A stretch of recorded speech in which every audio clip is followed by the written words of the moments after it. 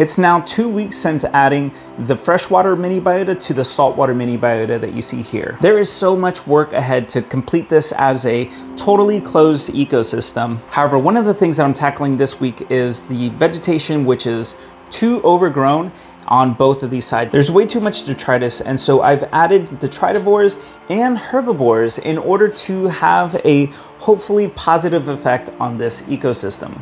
All right, well, it's a little difficult to see, but I caught one grasshopper of this new species that I've never seen before, and looks like it's a full-grown, very small adult, which I think would just be perfect for an ecosystem like this.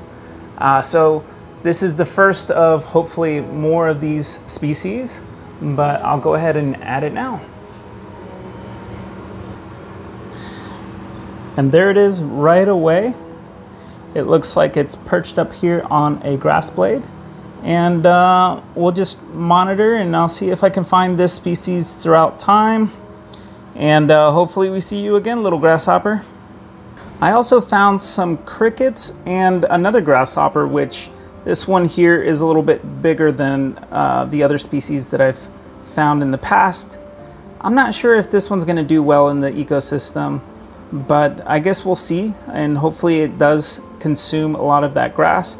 Now these crickets, on the other hand, I'm not 100% sure on these species, so there's definitely some research that will be required here, but these crickets are just amazing. I've had them before in the ecosystem, and they've reproduced and have done really well. And also I would like to add that there is definitely a singing male right there. Let's see if we can get it a little bit better. Okay, so we have a male that is currently singing. We also have an adult female, which is right there in the middle of the screen here. And then there's 3 juveniles, and they're a mix between juvenile females. This one I think is a male. I know that there's a juvenile female over here somewhere, and a third juvenile. Oh yeah, right there. And so these 5 crickets are going into the ecosystem, and I do expect that they'll reproduce. So I'm really looking forward to that. And I hope that they establish a really strong population within this ecosystem.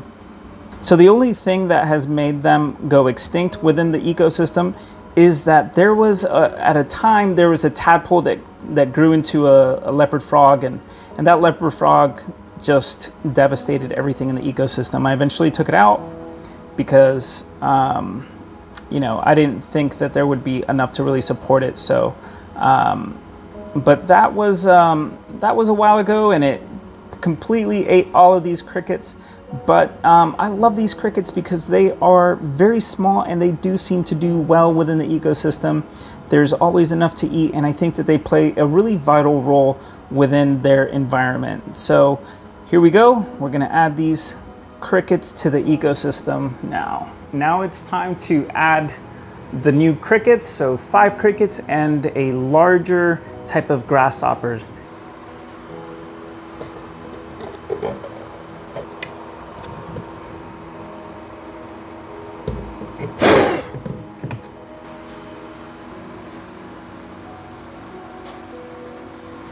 Okay, so I've just dropped them in, and I honestly cannot find them anywhere. They are definitely inside.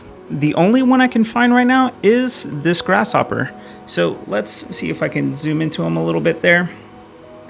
And we're gonna monitor him and make sure that everything is okay there. But as far as the crickets go, I cannot find them at all. And I've only been looking here for a couple minutes, but they are immediately just hidden, which is pretty cool, I think. But I know that they're in and they're safe because one thing that I can hear is their cricket sounds, which I don't know if the microphone can pick this. I don't know if the microphone can pick this up, but here it goes.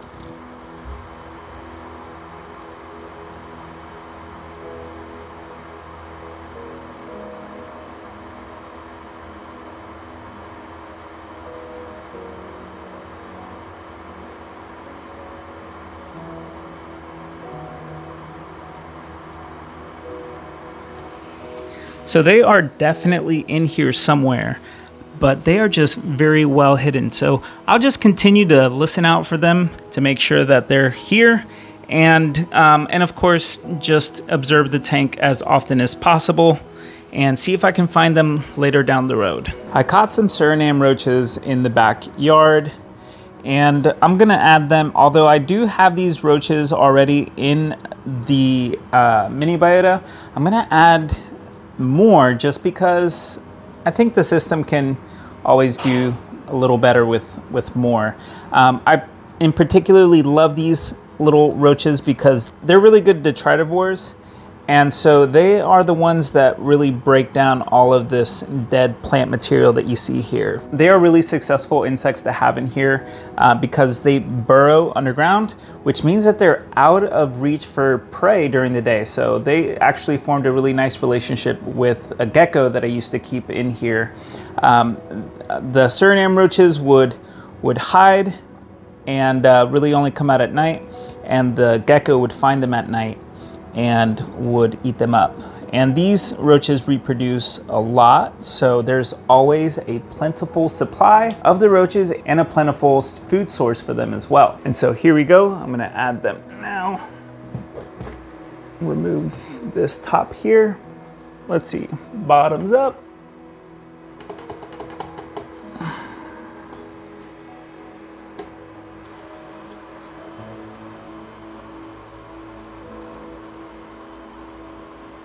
As you can see, they just hide really fast, and they just start to look for cover, and they will just burrow under everything that they can find. So overall, they're really cool insects to have. They will turn over the soil, eat all the dead stuff, and reproduce quickly and become really awesome prey for a lot of the other organisms within this ecosystem. Overall, the goal for the terrestrial side here is to add some more herbivores and detritivores. And the reason for that is that we want to see that the grass is getting eaten down and new grass is growing in its place.